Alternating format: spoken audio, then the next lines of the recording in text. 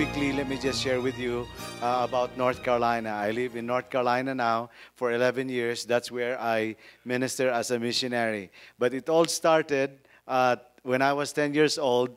There was an American evangelist who came to General Santos City, shared the gospel of Jesus Christ. And when I was 10, I received Christ as my Lord and Savior. So that's where my journey started. And then I never knew that, God, at 19 years old, when I was in college in the Philippines, in Manila, we're in the Philippines now, in Manila, God redirected my life, and He was directing me towards pastoral ministry. So I didn't know what that means at that time, but I know my next step was to be trained. So I went to PBTS because this is the seminary. I know that if I've heard, from my pastor, if God has called you in the ministry, you have to go to the seminary. So I went to PBTS, and to my surprise, at second year college, I have 72 units. And then I realized for you to be enrolled in PBTS, you need 72 units, if I'm not wrong. Is that right? Yeah, you need 72 units to get admitted to PBTS. So I just have enough units to be admitted here in PBTS.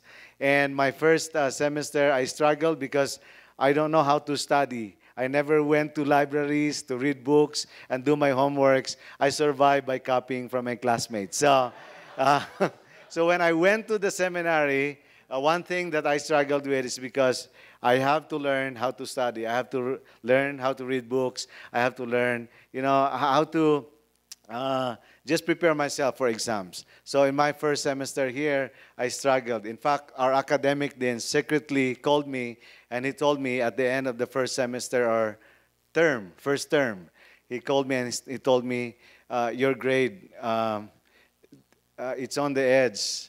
We'll give you grace to move to the next term, but if you can't make it on the next term, if your grade will not improve, we're afraid we need to send you back home. That's shocking to me because I know God has called me.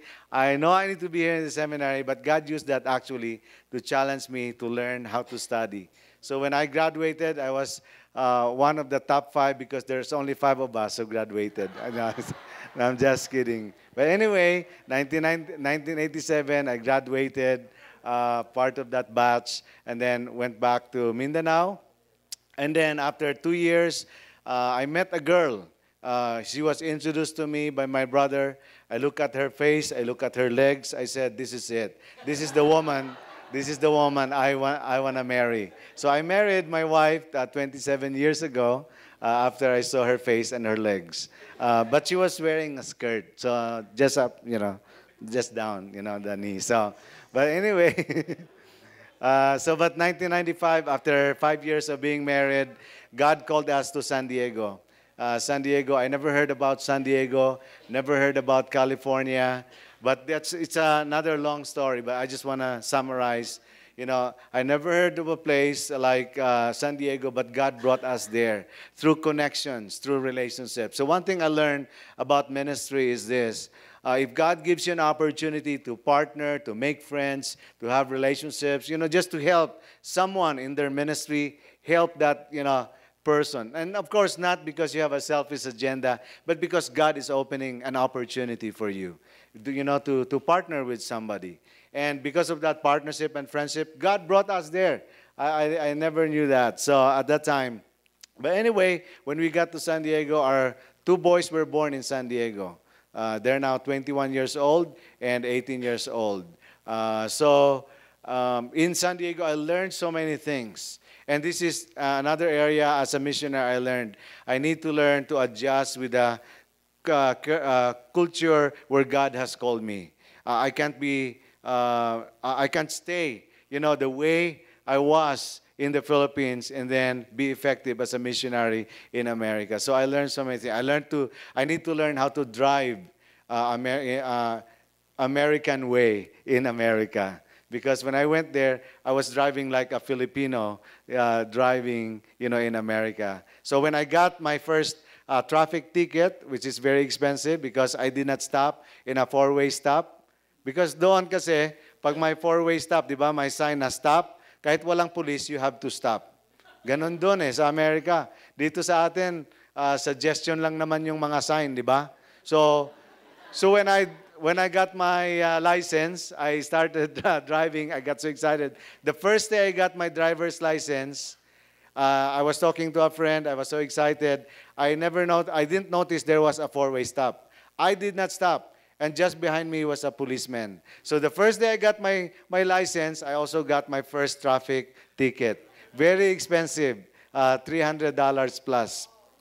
So that was a very expensive lesson. But I realized I need to adjust in my driving the way Americans drive in America. So isa yun mga na-learn ko, may cross-cultural aspect. So, and of course, there's so many things I learned in America. But one thing I learned is that, going back to Pastor Alan said, that sense of calling. I went to America because I know God has called me there. I never know about the place, about the people, but I'm willing, to be transformed, to be reshaped, so God can use me effectively in that area. So, isa yon. And then, God called us to North Carolina to plant a church. So I was in San Diego, pastoring a church, a Filipino church for 11 years, the same church. And then God invited us to go to North Carolina. In North Carolina, now for 11 years, I'm no longer a pastor in North Carolina, but I work with pastors and church planters. So I work with the Baptist State Convention of North Carolina, a senior church planting consultant for Asian ministries. So that means I work with Nepalis, Burmese, Chinese, Vietnamese, Filipinos, and also Europeans, Africans, Middle Eastern, Muslim background churches. So I look back, how did I end up here working with different languages? I only know Ilonggo, Cebuano, Tagalog, and a little English, right? And a big smile. So, but anyway, one thing I learned is that where God has called you, He will teach you. He will equip you. He will train you. And, what you need to do is just to be humble, to learn, and to be willing to trust Him that He can use you. And so that's one thing I learned about Mission Field, that in North Carolina, I work with different languages. In fact, for 10 years, God used me to help 130 new churches in North Carolina. In North Carolina, we plant 100 churches average. Because North Carolina is one of the biggest state in as far as Southern Baptist work is concerned. There's 2 million Southern Baptist members in North Carolina alone. 4,500 churches, Southern Baptist churches in North Carolina alone. So it's no surprise God will use this state to plant an average of 100 churches a year, from different ethnic groups. So that's my experience. And I just want to reiterate, America, we need Filipino missionaries in America. Of course, not just Filipino missionaries. We need Nepali missionaries. And God is sending missionaries in America. Because why? America is the second largest mission field in the world as far as unreached people groups is concerned.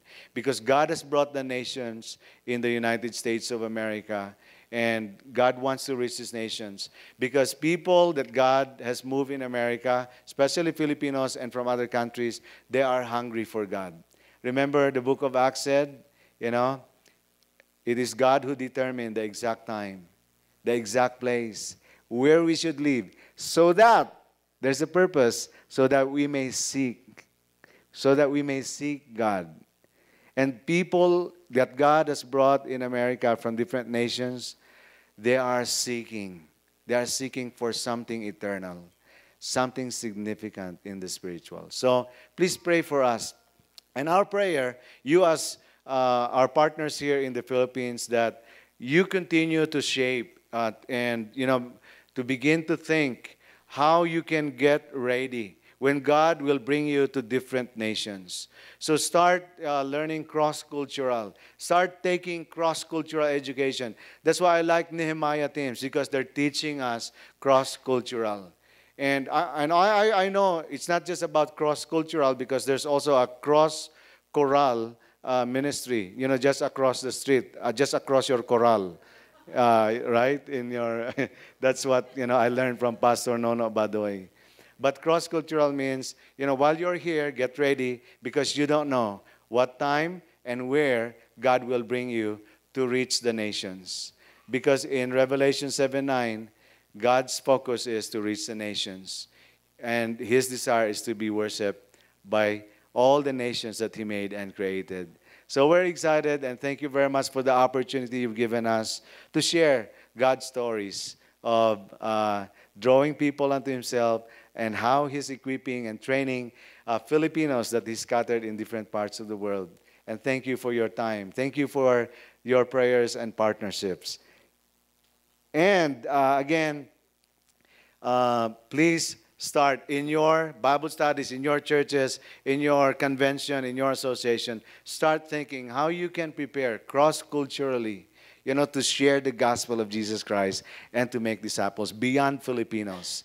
Because Filipinos in North America are being used to reach not just Filipinos. God's using us to reach other nations that He brought to America.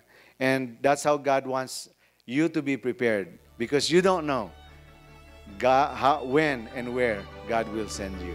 Amen?